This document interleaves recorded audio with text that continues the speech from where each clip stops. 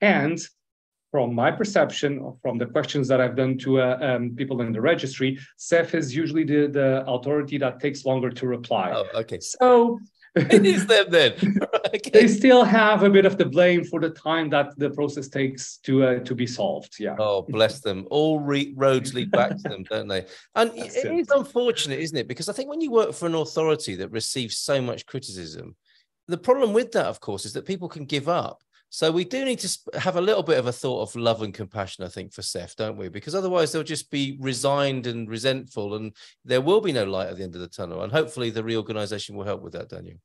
Well, I'm hopeful that with this new authority that is going to be created, or that exists already in paper, but that will be operating in a few months, hopefully around October, that the SEF situation will improve.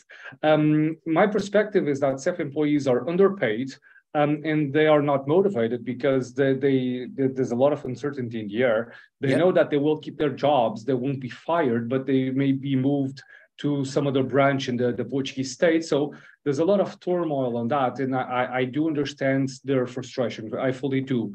And what's been happening with the Portuguese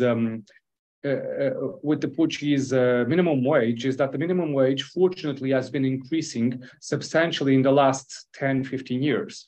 But the problem with this is that the mid-range salaries in the public sector were not increased. Around 20 to 25 years ago, an inspector from SEF or from the Polícia Judiciária, our investigative police, would earn minimum as a starting point 5 times the minimum wage. Now they earn around twice that, and this does not motivate people to proceed with their careers or even to go into the public service, because they know that they will not be paid or compensated properly.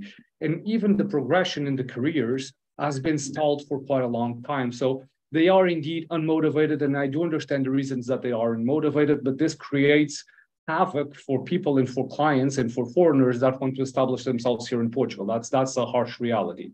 I do understand that, but that's a really helpful insight into what's actually going on behind the scenes. So thank you for that. And we, human to human, we should perhaps spare a thought and be a little bit more compassionate to those people, rather than just, having the difficulties and resentments that people tend to have. And it's a set piece, isn't it? It's like, blaming the other people and the bad service and everything. And something is lost in the human to human connection with that. So thank you for that, Daniel. Appreciate that. Let's stay with you because Alison has a question for you about estate law and wills.